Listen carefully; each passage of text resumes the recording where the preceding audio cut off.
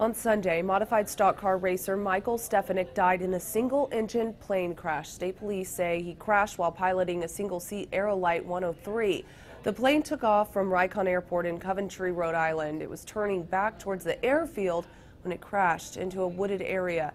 NASCAR confirmed Stefanik died in the crash. The new Hampshire Motor Speedway sent out this tweet, quote, "We are so sad to hear the tragic news about Mike Stefanik, who was one of the greatest modified drivers in history and a great friend of the Speedway.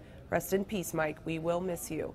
Stefanik was one of the Speedway's top winningest drivers with 10 career victories on the track. He also won 9 NASCAR Series championships, tied for the record. He was the Rookie of the Year for the Truck Series in 1999. Katie Johnston for WBZ News.